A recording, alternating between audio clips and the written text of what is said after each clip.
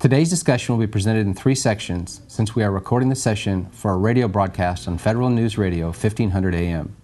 Feel free to post questions and comments during the session, and we'll try to get them answered online. We are particularly pleased to welcome our moderator, Tom Timon, the host of Federal Drive on the Federal News Radio 1500 AM and federalnewsradio.com. Let me turn over the reins to Tom to begin today's discussion. Welcome and thanks for joining us. Our guests today are Ann Duncan, the Chief Information Officer of the Environmental Protection Agency. Maria Roat is the Chief Technology Officer of the Transportation Department. Todd Simpson is Chief Information Officer of the Food and Drug Administration. Melvin Greer is a Senior Fellow and Chief Strategist at Lockheed Martin. And Alan Dare, the District Manager of NetApp's U.S. Public Sector Cloud Team. Great to have you all on the panel this morning. And I wanted to begin by framing the issue. And we're talking today about data, and particularly data governance. And of course, data has become kind of the currency of federal agencies, of the federal government. And so governance is really important to everything else that we do with data. So why don't we begin, just go kind of right down the line and get an idea of the scope and type of data that your agency holds. And I know it's hard to encapsulate in a short time, but give us a rough idea, and also generally what the governance structure looks like right now at your agency. Maria, we'll start with you. So, the types of data that we have just runs across the transportation industry. We get data from states. We get it from, motor carriers. When you think about transportation, railroad and motor carriers and all of the aspects of transportation, we do receive quite a bit of information from different entities. Not only do we receive it, we have it, we analyze it, the analytics piece of it, we also share it out. So whether it's with the public, whether it's with the states. So there's a lot of data sharing that goes on with transportation. We also share with other agencies when you think about emergency response and critical infrastructure. So it runs the gamut when you really talk about the world of transportation and data. We recently hired last summer a chief data officer. So we are taking steps to get our arms around the governance and the policy and all of those aspects around data. And you also get data from industry that might be proprietary, used in investigations or whatever. And so you have to use that in the right way, but also protect it. Absolutely. All right. So the chief data officer has been around. Have they kind of established an office or a role yet? That's one of the new titles in government. It is, and Dan Morgan is our Chief Data Officer. Again, he started last summer.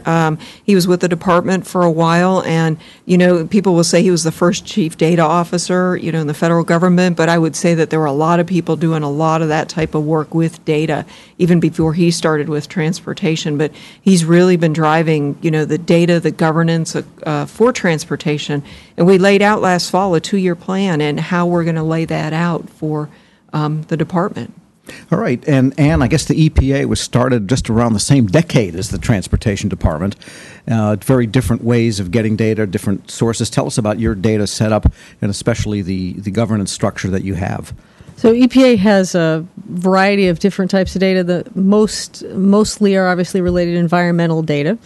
We have regulatory data, so data that comes in from the regulated community, whether that is coming from the states, from tribes, directly from industry. So that whole set of data. We also have a lot of scientific data. As you know, EPA makes rules, and our rules are based on science. And so we have scientific data, both basic research and research that's generated as part of rulemaking, or data that's generated as part of rulemaking.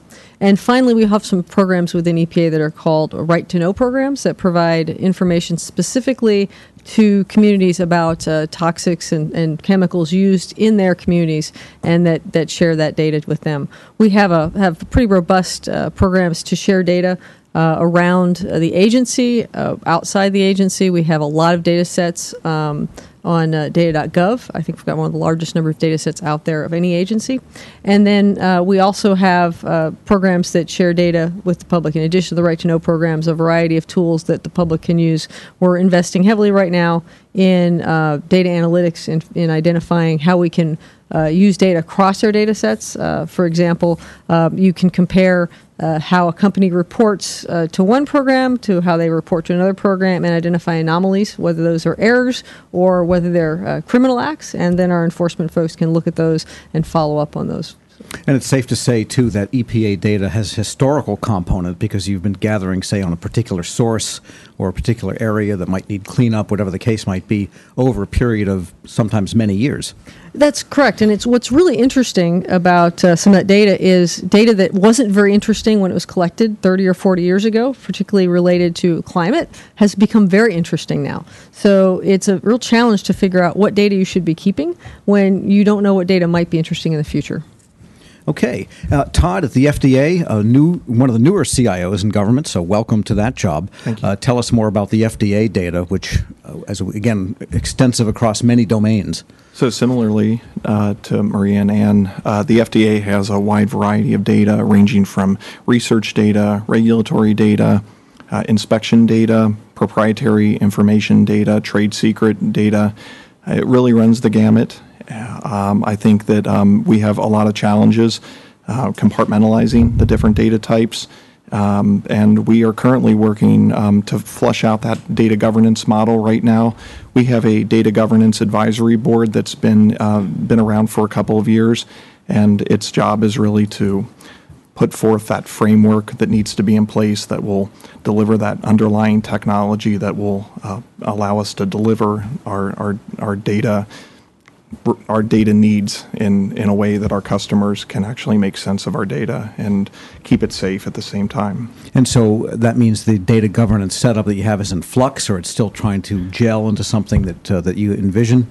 Yeah, I think that it's just a natural condition of emerging technology and the field of science in general, that there are, genomic sequencing is a big endeavor right now that maybe wasn't something that we talked about 20 years ago, and now there are additional requirements out there to process DNA-related information, and so the processing power needs to be there, the bandwidth needs to be there, and most importantly, the integrity in the data needs to be there.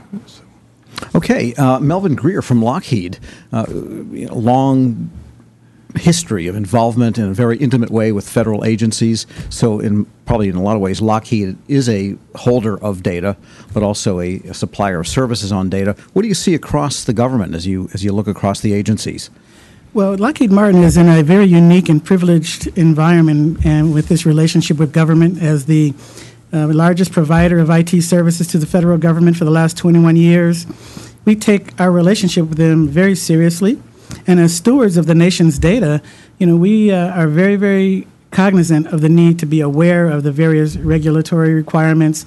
We hold some data that's required to be held for the life of the republic, everything from publicly available data for citizen services or data for transportation services, all the way through research data for deep space exploration or energy management, and of course the very classified data for our military operations and the support of our troops. So, our real responsibility is to take a look at all of these types of data and apply the various levels of cybersecurity requirements to those data types, and ensure that as stewards we manage that data appropriately and apply the right technologies to them. It's absolutely clear as well that data is the lifeblood of government, or is becoming that way now. And we are very much interested in the development of the kinds of data science capabilities that allow the government to harness the power and the value from that data. And looking across the number of agencies that you might be doing business with, do you see a disparity in the way data governance is carried out? I think most agencies are taking it very seriously. I think we've heard 3 examples here, but all of our customers are taking it very, very seriously, holding it very, very closely, and making very conscious and meaningful decisions about how they're going to aggregate and pull data in, how they're going to analyze that data, and then how they're going to use that data and share it across their government constituencies to make better decisions. And so, Alan Dare of NetApp, is it safe to say that at the federal agencies you deal with, that whole idea of data, how you house it, how you govern it, how you manage it, is pretty much of a top center of mind endeavor these days? Absolutely. We hold data from a lot of agencies throughout the federal government, state, local, as well as the private agencies. We see all of our federal customers coming back to us and saying, how can you help with data governance? Where is the technology going? And you can see that depending on the type of data, depends on the criticality of it. Is it holding PII data, personally identifiable information? Is it a secure data set? Or is it equivalently land usage information, right, that you want to share for the public? And depending on that spectrum, depends on sort of the data governance requirements. But, right now in the current environment, everybody's asking, what can you do to help on that data governance front? And one of the things we're seeing on the technology pieces that we're pushing into is different types of storage technologies, like object-oriented technologies for managing the storage, where we're putting metadata along with the data. And once you can start tagging that data set, you can start tagging the security requirements with it. And that's some of the areas that we're pushing into to try to help all of our federal and SLED customers. Now, there is some guidance coming out from the oversight agencies and the scientific agencies, and Maria, we'll call on your former experience with FedRAMP, but FedRAMP has information on data. It's not just about a cloud service, from what I understand, and also NIST has guidance. And so where do you go for information from the federal government itself if you want to kind of get on top of data governance and some of the issues around it? When you really approach data governance, think about it as an organizational approach to data and information management, right? So I'm going to turn this around a little bit. So when you talk about that governance, while you have all of the security controls, you talk about FedRAMP at the moderate, 325 controls. You also have in NIST the 853 Rev 4 Appendix J, right, which talks about one of my 30, favorites. right? You read it all the time. There's 38 controls in there that really talk about the privacy of data, how you handle it, what you do with that. So, it's not just one piece that's, security, privacy, and the governance are all tied together around that, whether you're at the low, moderate, or at the high baseline. Okay, and we'll toss that question to Ann. Where do you go for guidance, and what are the expert sources that EPA finds that can help you get around this whole data governance topic? So there's, in terms of where we go, obviously from a security standpoint, we rely heavily on FedRAMP, on DHS, on our partners that help us understand what to fully protect, what requires the most protection and how to protect it. Right? In terms of other sources of support for data governance, obviously we need to talk to our industry partners. We need to talk to other people in the government about what they're doing with data, and then we need to evaluate our own internal needs, because everyone's got different needs for data governance. All right, so 853 Revision 4, Section J, that's one of your favorites too then? Appendix J. I'm slightly less familiar with FedRAMP than Maria. Yeah, okay, good. Todd, what about the FDA? I mean, where do you find information that you need to move on with this? I think the same sources, FedRAMP and OMB. I have a very good CISO at the FDA that guides me, and I think that he errs on the side of caution. What we found at the FDA, I like that in a CISO. Yes, it's good. It's a good quality. And what I've seen at the FDA is that about 80% of our data is FISMA moderate, and then we have maybe 5 to 7% is high, and the rest is low. And the low isn't a problem from a FedRAMP perspective, and we've already entered into cloud partnerships with that low data. It's the moderate that's still tricky, even though the guidance is there and the pathway is there. We're finding that those moderate systems need to be ATO'd every time. Additional controls need to be considered, NIST controls, and I see that at some point in the future there's going to be a landslide of demand for high in the cloud, but it seems like a long way away. All right, so Alan, that brings up a question that gets back to a point you made too, is people are looking at different storage technologies, infrastructure pieces to be able to secure data and make sure that it's subject to the governance they need. But the FedRAMP idea brings in cloud, in which case the infrastructure is not the agency's own. So how do you marry up those two ideas, where you might have local or federal data center or commercial data center storage and use of data? So what we've seen is a large demand for securing the data and making sure that they understand how the data would move in between their local system and in a cloud service provider.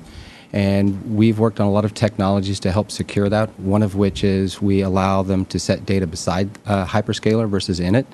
We have several federal agencies that are looking to do that today, where they could take that same data set, have mobility with it, but at the same time encrypt the data set so that the cloud service providers can both use it, but at the same time they can control and maintain stewardship. Okay, well, I think that brings us to a good place to take a short break, which we will do right now. Our guests today are Alan Dare. He's the District Manager for NetApp's U.S. Public Sector Cloud Team. Melvin Greer is a Senior Fellow and Chief Strategist at Lockheed Martin. Todd Simpson is the CIO of the Food and Drug Administration.